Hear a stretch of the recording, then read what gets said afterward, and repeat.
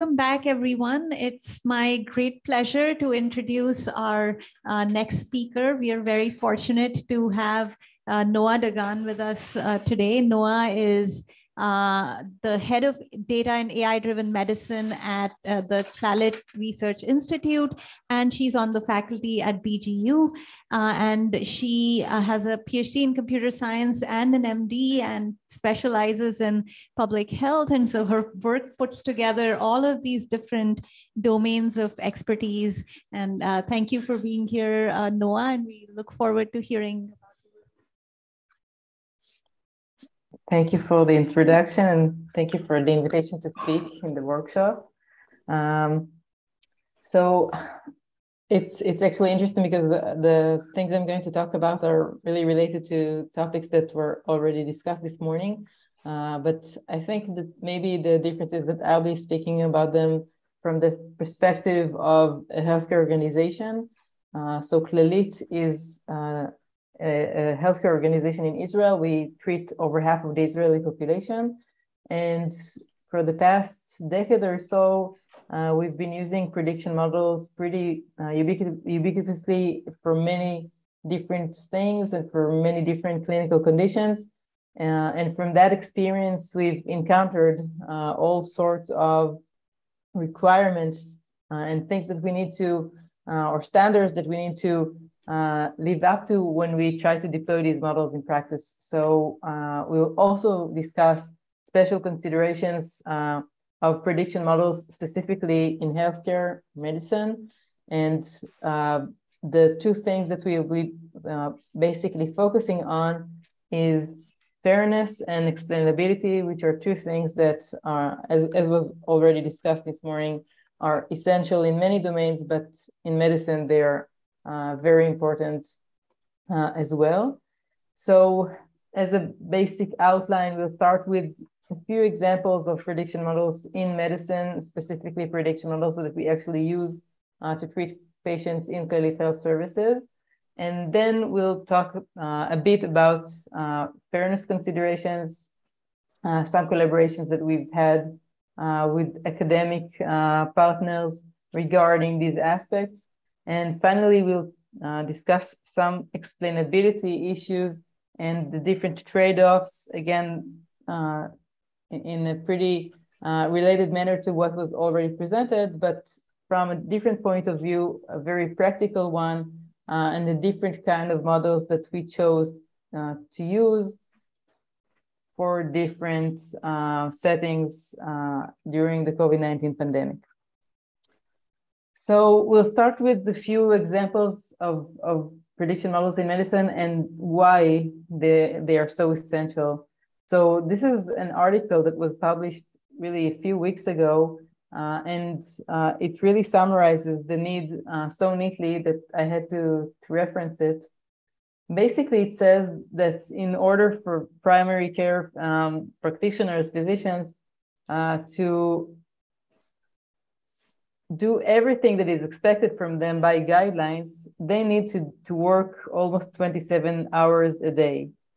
And specifically, 14 hours a day from these 27 hours will be devoted for preventive care. Again, if they want to adhere to every guideline and make sure that every patient in their, what we call in Israel, in their list, basically gets everything that they should according to the various preventive guidelines. So it's, I think, obvious to everyone that this is not feasible. And if we try to achieve this pursuit of these guidelines, the end will end up with many patients that will not receive what they need to, and how we choose the different patients that will or will not receive the preventive guidelines will probably be some random process and nothing that is really systematic in any manner. So this is why we think that quantitative models and specifically prediction models in medicine are so essential, because basically they allow us to shed a spotlight on a subgroup of patients that are at specifically high risk for some clinical condition. And we can shed different spotlights like this one for different conditions. So for example, for one disease, it will be one group of patients, and for a different disease that we want to prevent, it will be a different group of patients. And that group of patients will be much more targeted, and the average risk within that subgroup of patients will be relatively higher to that exists in the general population, hopefully making the interventions, the preventive interventions, both more feasible because the counts will just be smaller. And also probably what we think, and from our experience, it's actually the case, we'll be able to increase adherence to these guidelines, because once you tell the physicians or the GPs to focus on a subset of patients in a number that is much more manageable, then there's a much higher chance that they'll actually be able to get to a substantial proportion of individuals in that subgroup. So this is why we use spotlights in medicine, and this is why it's so important to us to be able to define those patients at risk for different various future or even current conditions. So as one very practical example that we use on a daily basis in Clalit, osteoporotic fractures. I imagine that if I tell most of you that this is a condition that we are working very hard to prevent, you're wondering why, because there are so many conditions and so many frightening conditions that you may need to be worried about, but not many people think about osteoporotic fractures in that way, and that is just wrong. And our motivation to predict specifically this disease is first that it's a preventable disease. So if we predict the risk, we actually can do something about high-risk patients. And the second reason is that this disease is a very high burden disease. The incidence is relatively high. I imagine that everyone in the room knows someone that suffered an osteoporotic fracture. But the thing that people are less aware of is that the morbidity and mortality of this disease is also very substantial. So for elderly individuals that sustain a fracture of the femur neck, the thing that is plotted in this diagram, the chance that they will not survive this year is about 20%. And the chance that they will survive the year but will stay have some limited capacity, and they will not just return to the independence that they had before the fracture, is another 20 or 30%. So the amount of individuals that will deteriorate substantially following this kind of fracture is really enormous, and this is something that we really want to prevent. These numbers are much higher compared to most types of cancer, for example. So this is something that we really want to prevent. And the advantage that we have in this case is that formal clinical guidelines recognize the importance of these prediction models specifically for this disease. And this is not the case for almost any other medical condition except for maybe cardiovascular conditions. So this is something that is very feasible.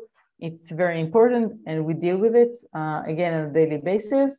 And I can also say that this is an example of a paper in which we demonstrate that in order to get to accurate predictions for osteoporotic fractures, you can also use CT scans that were done for any other reason. And if you integrate the data from the clinical record and the imaging studies, then you can get even better predictions. And this is something that is, again, has a lot of merit in terms of how to treat patients better. So this is one example. A second example that I would give touches on hepatitis C. So hepatitis C is a type of virus, but as opposed to other types of viruses that we know, like say COVID-19, this type of virus is, once you are infected with it, can become a chronic condition in which the body cannot eliminate the disease. And then over the years, what happens is that the liver can be substantially damaged, causing either cancer of the liver or hepatic failure.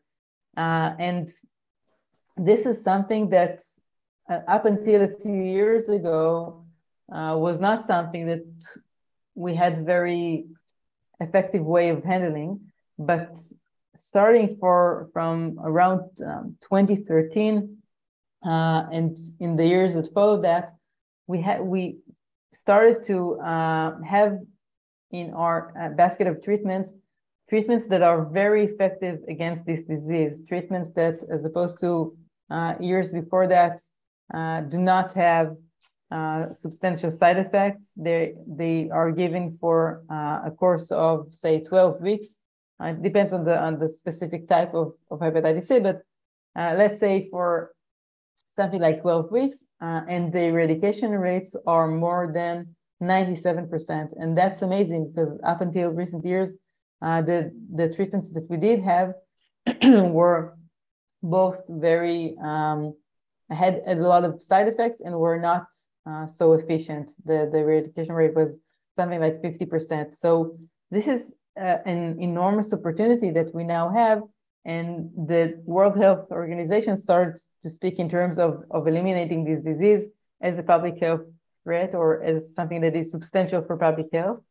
Because if we can identify patients that are not known to be active carriers, then we can now treat them and maybe prevent the disease to be passed to other individuals and also save the lives of these patients who we identify and treat. The problem is that it is estimated that around 50% of those who are infected are undiagnosed. So no one is aware of that fact that they are chronic carriers of hepatitis C. So we cannot treat them. And when I say no one, I mean both the individual and the healthcare system. So that means that if we want to eradicate this disease, we have to do some sort of screening in order to identify those individuals at risk. And the way we chose up until now to do this screening in Clalit Health Services is to start by targeting the individuals that are at the highest risk, because we want to maximize the amount of individuals that we identify as earlier as possible, so we can actually treat them and hopefully save their life and prevent those outcomes that I've just mentioned.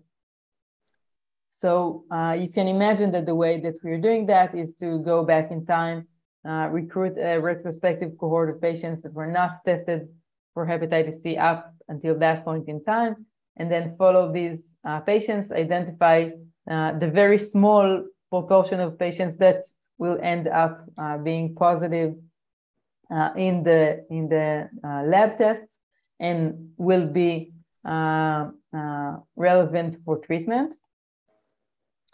And then basically take that outcome, cross that with hundreds of variables from the medical record. Sometimes we do it with more than hundreds of variables, even thousands of variables. And then we create a prediction model that helps us to identify patients who are at a specifically high risk for hepatitis C. So speaking about explainability and the specific importance of explainability in prediction models in medicine, the first model that we've created in this case was a simple decision tree in order to basically create something that policymakers and physicians can relate to, can really understand in a manner that is not just, as was discussed, some post hoc explainability method, but something that is very transparent and can be really readily understood for every patient.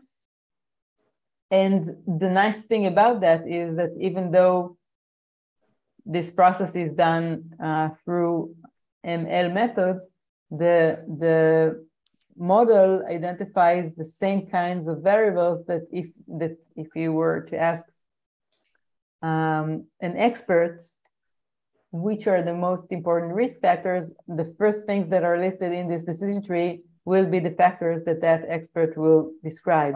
So this is something that is very helpful when we try to convince these physicians and policymakers to adopt these kinds of models, because they can really trust when they see that the first things that they see in these decision trees are something that they understand. They can trust maybe the lower parts of the trees that are sometimes not written in the textbooks that they were taught. And after we get their say, their trust. We can ask them to do a leap of faith and go to something that is more of a black box. In this case, it was an XGBoost model, and something that make the decision more accurate when it's based on many, many trees that ran together to create a final recommendation for each patient. And it's also very helpful when we make the performance measures very explainable for policymakers as well. So we don't just say the AUC is 92%. We try to visualize the effect of using such models. So in this case, we try to visualize the fact that the outcome rate is very, very small. And so it's a very unbalanced problem in machine learning lingo. And we try to demonstrate what happens if we focus the screening on a subset of patients, how the overlap between those who are positive and those who are identified by the algorithm for screening is obviously not random, but is there's a large overlap. And even if we screen only, say, 6% of the population, we'll be able to identify 72% of the positive carriers.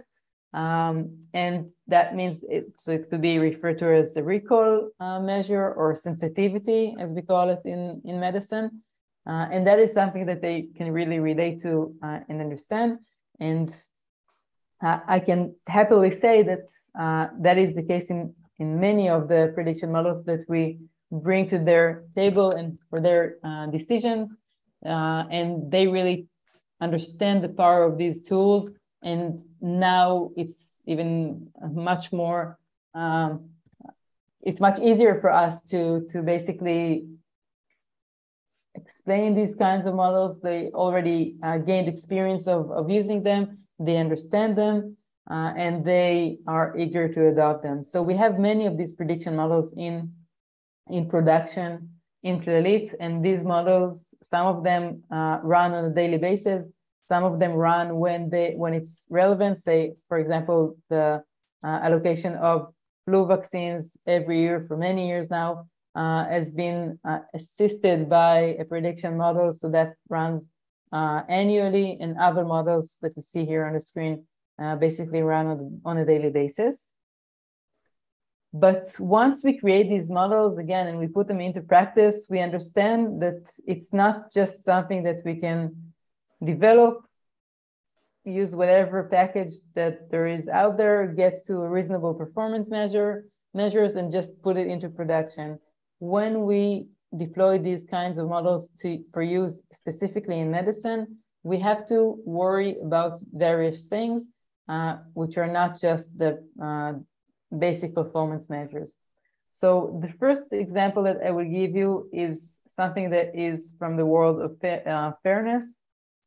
And the organizers of the workshop have asked that I'll describe a collaboration that we've had with this respect. And so here it goes, basically. So fairness in medicine, I think, I don't even have to say it, but just for the good order of things, I will. Fairness in medicine is not something that is related to models. So fairness in medicine is something that is discussed all the time with respect to inequalities or access to resources that may be uneven across groups in society. And fairness in medicine is something that is basic. It's something that everyone speaks about, completely regardless of models. But when we create prediction models in medicine, when we deploy them for medical practice, we have to hold the same standards that the other medical professionals and the other aspects of medical domains require in this respect. So when we talk about prediction models in medicine and specifically regarding fairness, I think that basically the question that we're asking ourselves is, even though we've used a prediction model and we've did a much better job compared to the very general guidelines that were used in order to, say, select patients for preventive interventions before the prediction model. So now we're much more individualized. We identify a subgroup of patients in a much higher risk. So it's obviously much better for the individual patient. But the question is, with respect to fairness measures, is the personalized risk personalized enough? So specifically, if we train a model and we see and we look at the performance measures, we look at the AUC, we look at the different cutoff specific performance measures like, I don't know, precision or recall or positive predictive value or sensitivity, respectively, the different terms in medicine for machine learning terms. Basically, we usually look on the average across the entire training set or the test set, whatever we choose to evaluate. Usually, we do not take the extra steps of making sure that the performance measures hold when we look at specific minority groups. And the model, when it optimizes whatever optimization function was defined, looks on the average of the population. So it may happen that for minority groups, the predictions will be less accurate or non-accurate. And the question is, what do we mean when we say accurate? What performance measures do we care mostly about? And which performance measures should we test in subpopulations? And there is no one right answer here. So we have discrimination measures like the AUC or the sensitivity or recall for specific cutoffs. We have specificity measures, the positive predictive value, the negative predictive values, all with respect to specific cutoffs. And we also have the calibration measures that not just test the rankings by proportions, but actually make sure that the average predicted rate or risk is correlated to the observed risk. So that if we say that the risk is, say, 15%, then if we take 100 individuals with that average risk, we'll end up having 15 on average patients that actually will have the relevant outcome. So that there is a good correlation between the average predicted risk and the observed risk. And again, there's no just one correct measure, but I will say in a minute which measures we think are more important with respect to prediction models in medicine. So this is not a new problem. In a more simplistic manner, this is something that was brought to medical journals for discussions and with many criticisms many years ago. So this is an article that is more than 20 years old. And this article basically describes how a specific cohort of patients, which is called the MESA cohort, multi-ethnic study of atherosclerosis, was recruited in order to develop prediction models for cardiovascular diseases. So in this case, it's simple regressions. It's not XGBoost models and it's not neural networks. It's something that was much more simplistic, but was used ubiquitously in cardiovascular domains in order to identify patients that are candidates for specific treatments to prevent that cardiovascular disease.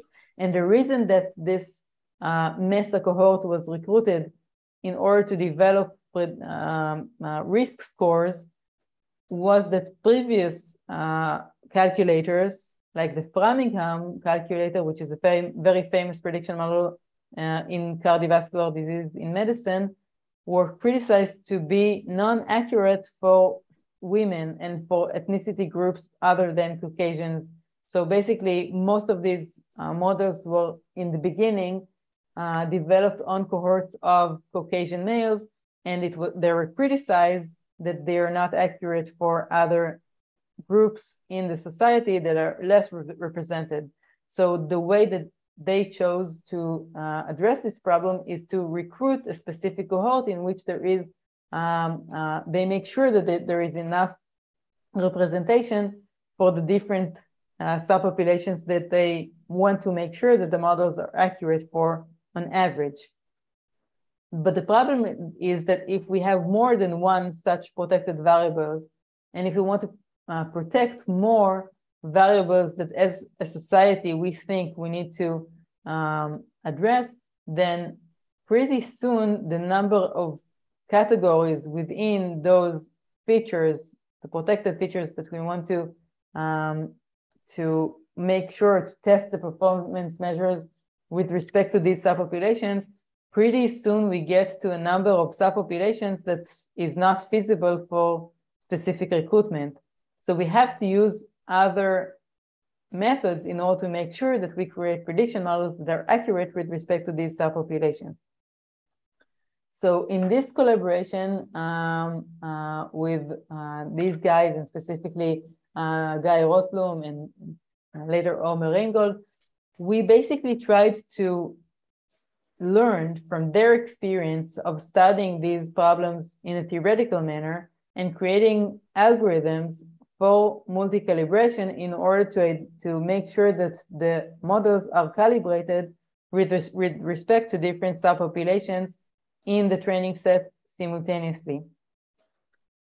So why did we choose to focus on this specific work and specifically on calibration measures? And the answer is that in medicine, many of the guidelines, when they take prediction models or predicted risk into account, what they refer to is the absolute risk. That means that they usually set a specific cutoff and say that if the predicted risk is over some percentage, say 7.5% in cardiovascular conditions, for the decision of whether or not to treat the patient with statins, for example, that's a drug that is used to reduce cholesterol levels, then the guidelines say, or the guidelines refer to the absolute risk. And if that absolute risk is being predicted accurately, and say for that patient, the risk is indeed 99.3%, and the model identified that risk accurately, then for that patient, the medical decision of whether or not to start statins as a treatment will be the correct decision. But if we have a patient from a minority group that was less represented in the training set, and for that minority group, the predictor is not accurate, and say that the predictor identifies the risk of the patient as 6.4%, and that's not the correct actual risk of that patient, then we may choose the wrong pathway for the treatment of that patient. So this is why we really care about absolute risks, specifically in medicine, and this is why we care about model calibration. So in order to really make sure that indeed there is a problem that we need to fix and we're just not pursuing something that is not really a problem, we went back to the world of cardiovascular predictions, and specifically to a predictor which is called the pooled cohort equations. That's like the modern version of the Framingham score that I've described. And we took a population of Clalit members, over 1 million of them, which are relevant with regards to the inclusion and exclusion criteria for that predictor. And you see the different predictors that are used to predict that risk, and you see the specific protected features that we've chosen to evaluate the different performance measures with respect to these subpopulations. And the first thing we found out that after a very simplistic adjustment to Israeli rates of cardiovascular outcomes, the model is very well calibrated. You see, it sits on the diagonal of the plot that with respect to the predicted versus observed risk. And usually, honestly, we stopped here. We said, okay, this looks good. The plot seems good. The quantitative measures are close to 1, which means that we have good calibration. We should be satisfied and maybe feel comfortable deploying this model into production. But the thing is that once you go into those hundreds of subpopulations that can be defined by those 5 protected features that we saw in the previous slide, then what we see is that for the average, it is well calibrated. But when you look at specific subpopulations, 20% of them actually have calibration in large values that are smaller than 0.8, and another 20% have calibration in the large values of more than 1.5, that means that a very large number of groups, subpopulations that we've defined by those protected features get very inaccurate results, very uncalibrated results. And that is something that is not good, obviously. And in a different way of plotting this, here we've plotted each such subgroup as a different dot on the x-axis. And here the y-axis is in the log scale. So here perfect calibration is 0. And you can see that many subpopulations have very poor calibration, with the largest population, which is the entire population, on the left, and the smaller subpopulation on the right. So you see some trend in which when the subpopulation is smaller, the calibration measures are, as expected, even worse. And in this case, we took the algorithm that was suggested by Heber Johnson et al., and we've implemented it. So this algorithm is basically a post-process algorithm that does something that is very simple. I think it's beautiful how simple it is. It basically iterates through the different subpopulations, and as long as there is a subpopulation in which the average of the prediction is far enough from the observed rate of the disease in that subpopulation, then the algorithm, which is a post-processing algorithm, basically nudges the predictions of that subpopulation with respect to the difference that we've observed. And they have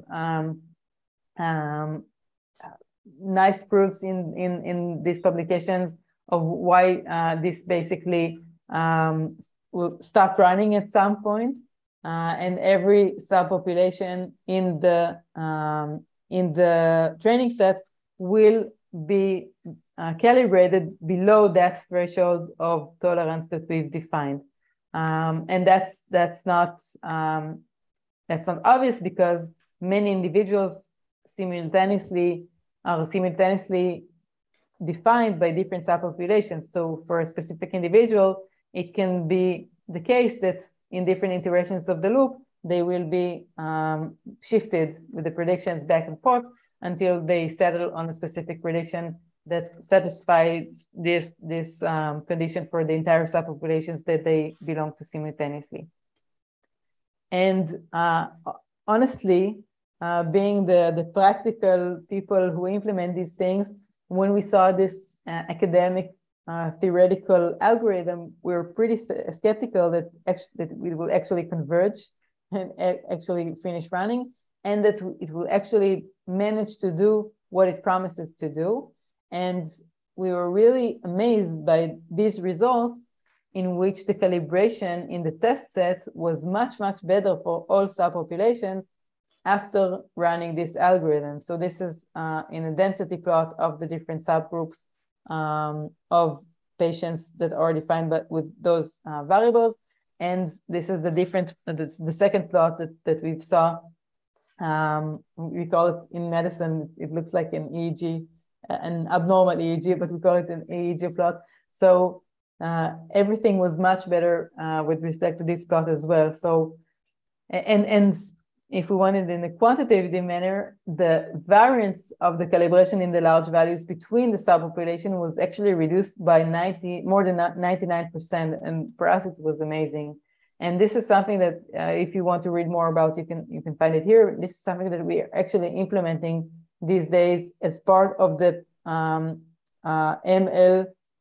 automatic ML processes that we have in order to create prediction models in Clalit. This is now integrated as a post-processing step to every prediction model that we will create in the future.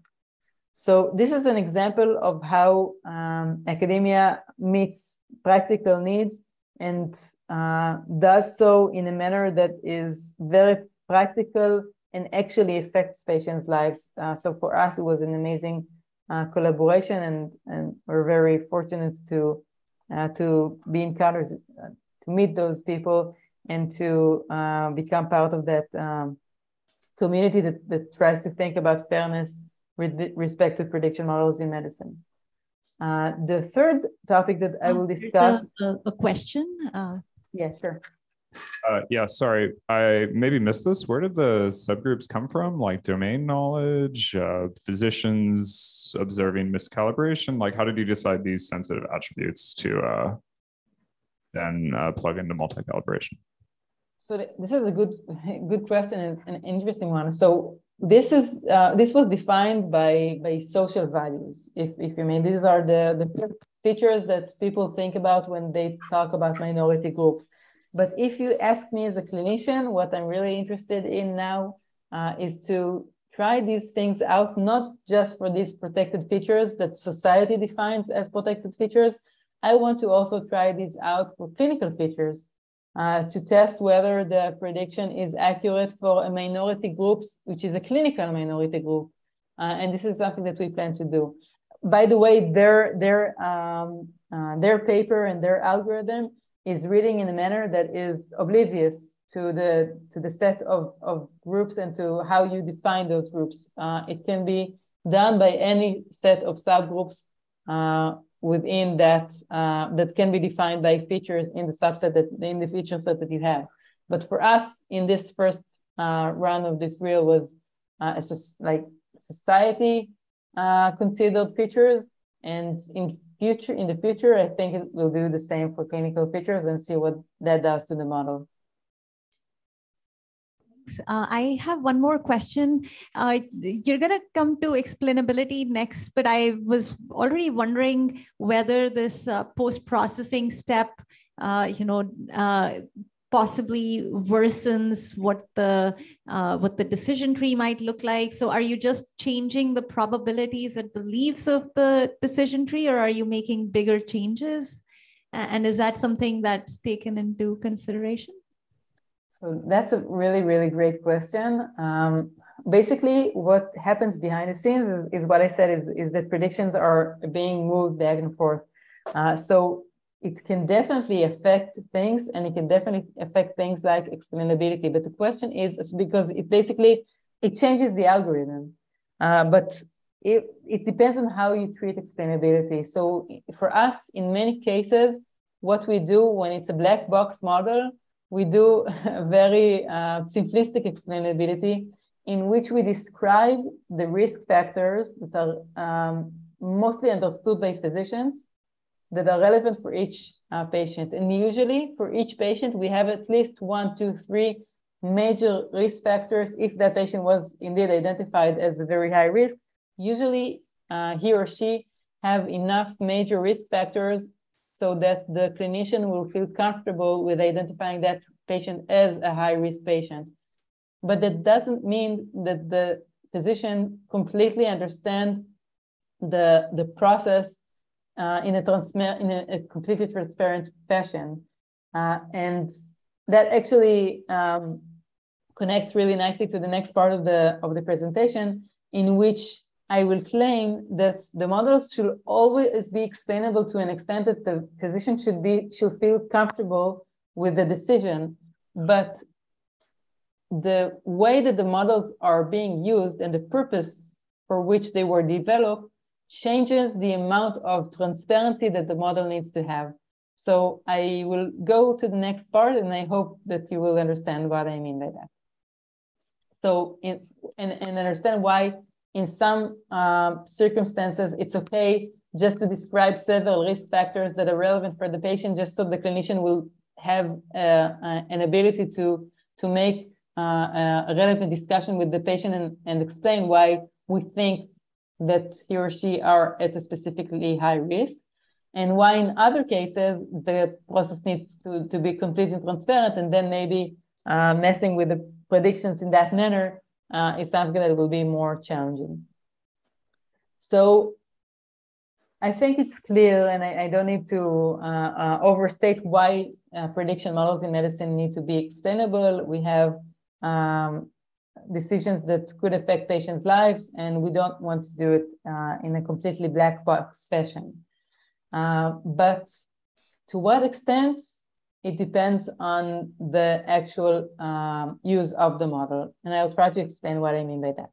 And I will try to explain it to you by walking you through our experience during the COVID-19 pandemic, because things that I'm saying now is things that we've learned during the last 2-3 years. And I don't think that 3 years ago, I would have been able to, I don't think I would have told you the same things. But during the COVID-19 pandemic, we use prediction models for more resource allocation than we've ever used before. And during that, the different phases of the pandemic, we understood that we need different models for different types of users.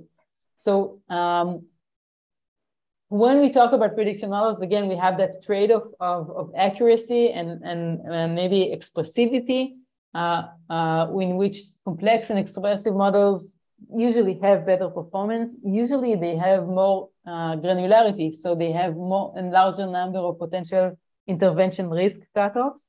But usually they are less explainable, even if we can, as I say, state a few risk factors that are relevant for each patient. It's never a completely transparent process, and it could affect the trust or acceptance that different physicians have towards these models. On the other end of the spectrum, we have very simple models like regressions, for example, or decision trees, in which the performance is usually lower. The number of potential intervention cutoffs are sometimes, depending on the model, can also be smaller, but the explainability is higher, and the trust and acceptance is also usually higher. And I'll give you 3 different examples on this spectrum, all relevant to prediction models, and specifically to the prediction of the risk of being a patient that has a severe disease once you will be affected by infected by the virus. So we are talking about severity risk prediction, and during the pandemic, the need for these risk predictions usually basically changed for the different resources that we need to allocate.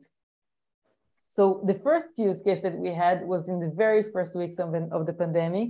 And in Israel, those were the very first weeks in which we had patients.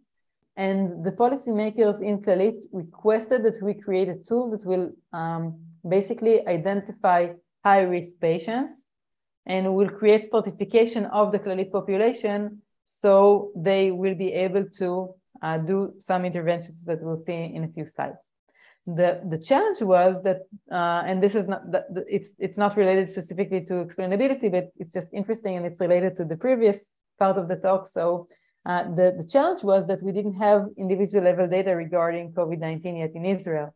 So what we did is to create a prediction model based on that flu predictor that I've told you about, that we run in every winter, because we thought that it's reasonable to assume that another infectious disease that affects the lungs, the pulmonary functions, could share the same risk factors as this new disease that we know almost nothing about.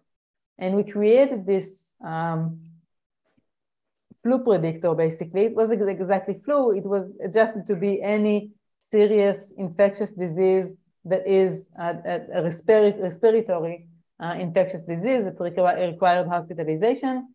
And we identified the predictor, so this is SHAP values, and we identified a predictor that seemed clinically very reasonable. It identified risk factors like age and smoking, cardiovascular disease, albumin, which is a major protein that tells us something about the frailty of the person. Everything seemed very reasonable, and we had this very granular model that ranks the population with their respect to encounter a severe respiratory infection. But it wasn't the COVID-19 predictor in any way. But what we did have in those days were epidemiological case fatality rates from the Chinese CDC. And we really wanted to take these numbers into consideration, because these numbers told us, for example, that the disease is more severe for males, and the disease is much more severe for older individuals compared to younger individuals, in a manner that is not in this, like the same slope like other respiratory conditions. So we really want to adjust the model, the individual level data model for the respiratory infections to these new epidemiological level data observations from different countries. And the interesting thing about it is that the way that we chose to do it is using the same multi-calibration algorithm that we already used for fairness considerations before the pandemic for completely different outcomes. So here it was not for fairness reasons. It was just in order to shift the prediction in a in a post-processing manner in a way that will accommodate different targets averages because a specific individual, for example, can belong simultaneously to different age groups, sex groups, and chronic condition groups. So we use that multi-calibration outcome to adjust that model to every piece of information that we could put our hands on as of those days. And that was basically the first predictor that we've created for severe COVID-19. Have COVID-19 data and individual level data in Israel seem to be doing a pretty good work. It was a black box model. All those shiftings did it completely something weird that we've created because we had to use something at that time. But retrospectively, we saw that, for example, it identified a very high risk group of only 8% of the population, but that 8% of individuals actually identified 73% of those that ended up deteriorating. And we had several such stratification groups. So I'm doing it a bit quickly so we can get to the end of the presentation, but basically just trust me that the prediction model had pretty good performance measures, and specifically the calibration, which was pretty nice. The baseline predictor for the respiratory infection, you see it in purple, and you see the calibration of the predictor after the process of using those Chinese measurements of case fatality rate. And you can see that it's not a very good calibration, but if you take into account the process that we did here, which we did not know if it will work or not, it was a really reasonable calibration for the type of process that we created. And this model did a lot of heavy lifting. We used it for many, many different things during the first months of the pandemic. In the very first weeks, 200,000 Clalit members received personal phone calls from their clinics telling them that they are at a high risk for this new disease, how they should watch themselves, how they should contact the clinics if they need something so they will not have to leave their house and go to a clinical facility that may have people that could infect them.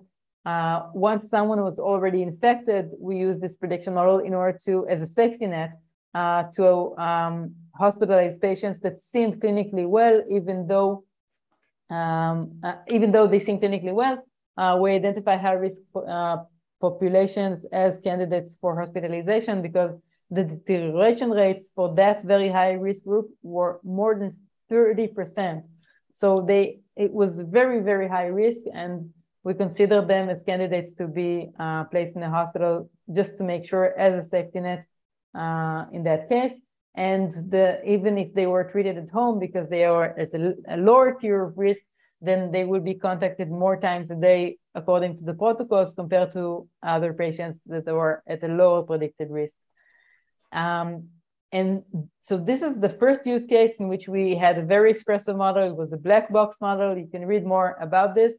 And the thing about this model is that none of the resources that we have allocated was super sensitive, because if a physician wanted to contact the patient and tell them that they were at high risk because they thought that the model missed that patient, they would just pick up the phone and call them.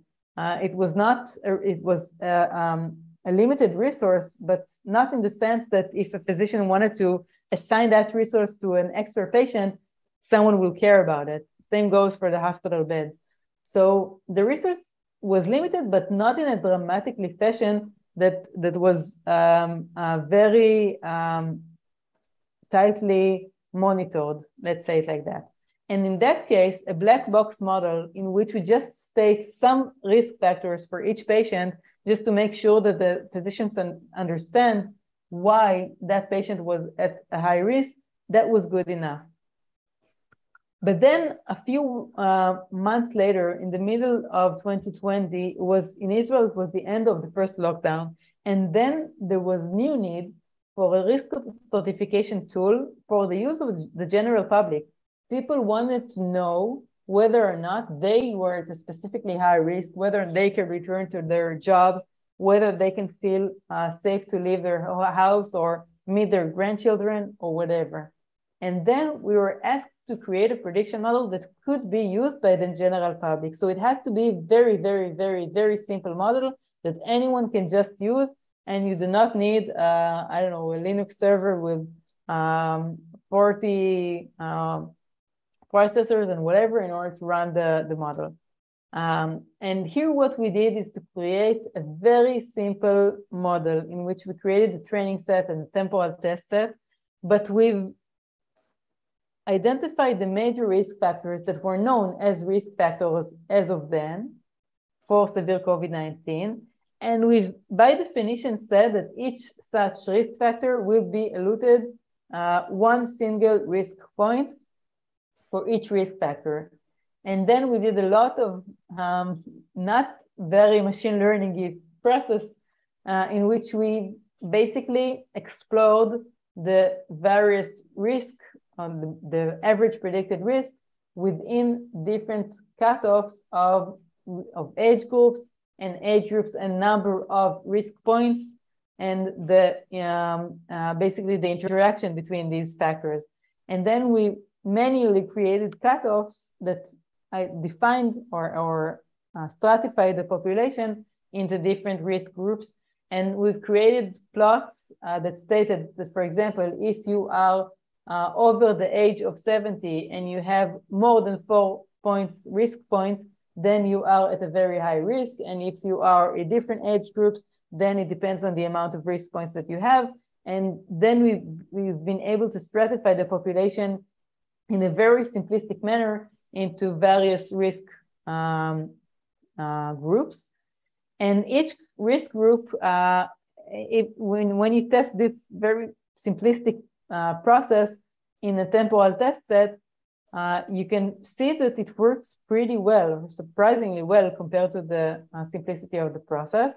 And then we've been able to really translate every risk group into specific recommendations, taking into account the dissemination rate in the local setting as of that time, and the specific activity, whether it's low risk activity or high risk activity.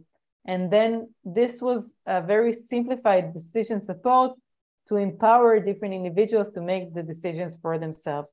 And this is in Hebrew, but this is how it was published in the popular media in Israel, so that every individual can identify the risk factors and basically place themselves in the risk group. So this is, in terms of explainability, something that is in the spectrum of very, very simple, something that can be used by the general public, extremely transparent, but has very low granularity, and accuracy is reasonable, but obviously not something that we can do when we want to allocate resource in a more granular fashion. And then came the beginning of 2022, in which we had new COVID-19 treatments. It's not the vaccinations, it's the treatments that you give patients once they were already infected.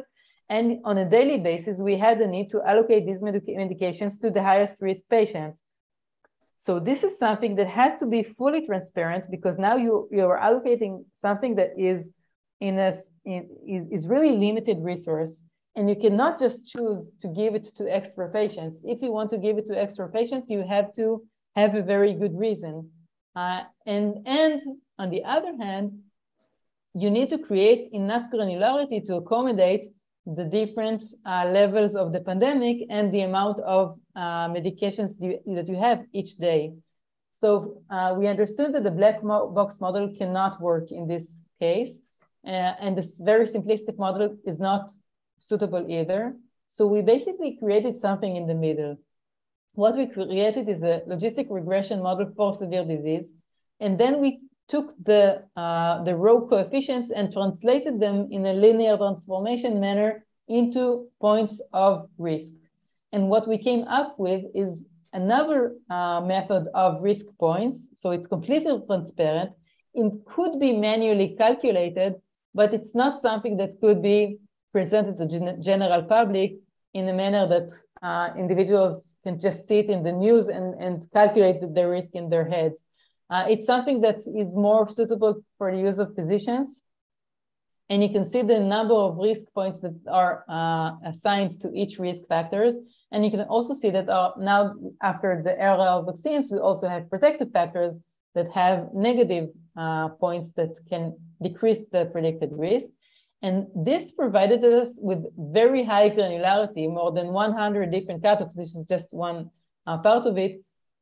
And we could tell the policymakers, listen, depending on the amount of resources you have in each day, say this day you are giving the drugs to people with 55 points of risk and above. So this will be correlated to 1% of the population, but the sensitivity, the recall will be 36%, and the positive predictive value, the precision will be 12%. Now you can allocate the drugs, and the pandemic levels are lower. You can allocate the drugs to 10% of the infected individuals every day. So now you can use the cutoff of 39 points, and this is the performance measures that you will get in return. So this is something that is granular. It can accommodate different levels of the pandemic and different allocation of numbers of pills that you can assign to patients every day. But it's completely transparent, and it allows manual re-estimation in cases that the physician say, listen, you've missed something. I know that this patient has COPD. You do not know that because the data was not accurate enough. So now I know how to adjust the calculated probability that ran over the night and to understand that this patient is now eligible to receive that treatment. So this is like a trade-off between the simplicity and expressivity, between the transparency and accuracy. The performance measures, as you saw, are pretty good, but it allowed us to create something that could be used by physicians for the allocation of a scarce resource that was very sensitive. The allocation was very sensitive and thus had to be completely transparent. We could just not say this patient is not eligible for the disease without completely explaining why. So it's not like opt-in, like the first model. These patients are at high risk, call them, send them to hospitals. But if you want the same for other patients, that's okay.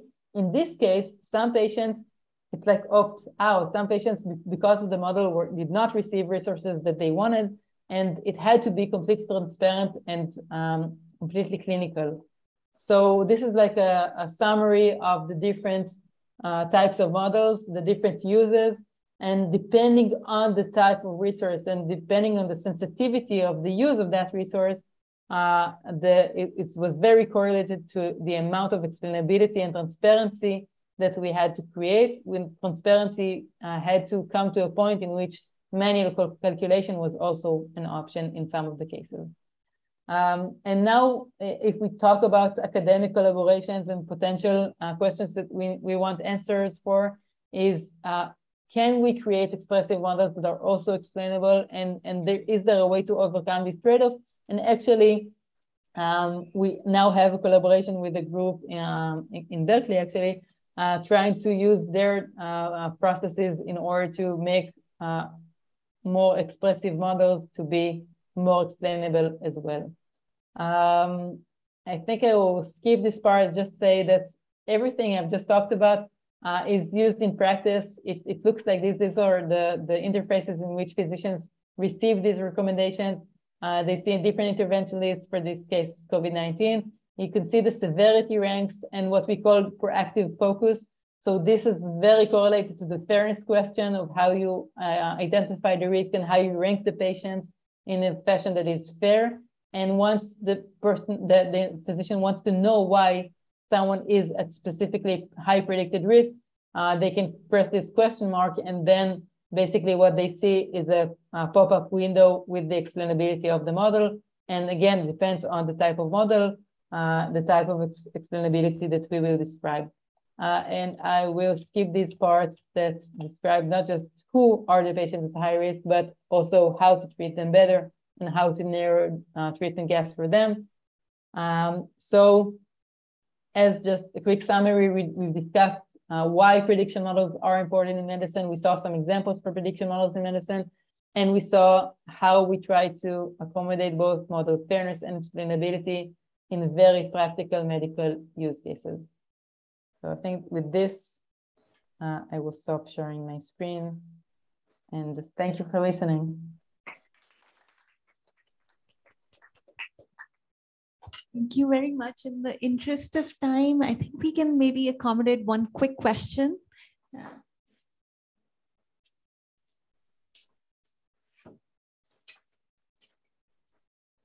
Heather Noah, Herschel Cummings here. So when you talked, like, I'll say first, amazing talk. I'm like, totally impressed at all of this, like, impact of like, translating theory into practice. But I think for like time, I will hurry along. So while you talked about these, like, COVID risks of like, low risk, high risk, very, very high, I was sort of struck with a question that I feel like as academics we are often faced with, which is there's like a trade-off between like precision and recall. And I really liked how you were able to say, here are these like, three separate groups, very high, high, and low. And for each of those, you can like, characterize various objectives. And I imagine in your case, because you had concrete interventions and you can treat these groups differently, that was kind of like actionable information. How would you suggest people go about making those decisions, or kind of thinking about how do you take this like trade-off information when they're faced with less concrete tasks as a result of that?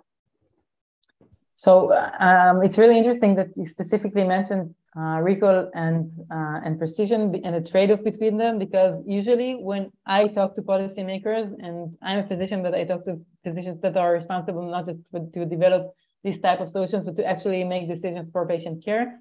Usually these are the two measures that are most intuitive for them. So we basically present them with these kinds of tables, and sometimes as I showed in a graphical manner, listen, this is the trade-off. If we choose this cutoff, we'll identify X% of the patients as high risk. So we need to have resources for X% of the patients. And then the trade-off will be, we'll identify, Y% of the patients that are actually at risk. This is the sensitivity or the recall. And for each patient, what we'll have is a precision or a positive predictive value of, Z%. And it depends on the trade-off, because sometimes the intervention is something that is nothing but good. So even if you have a low precision, it's not, you don't care about that. Sometimes the intervention could be something that is more substantial, something that has trade-off, harm-benefit trade-off, and you want to have a positive predictive value or a precision that is high enough and justifies that. So basically, when we create these tables or these graphs and present them to the policymakers with respect to the specific clinical question, they can do the clinical math of what is more important, to not miss patients or to not identify false positives. And that's basically what they do. And these are actually the two performance measures that are most intuitive for them, as opposed to, say, specificity and negative predictive value.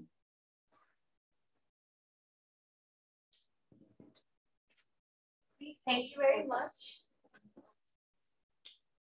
Thank you very much. So I think with this, let's thank Noah again. And now we'll break for lunch, and we'll be back at 2 p.m. Bye, everyone. Thank you.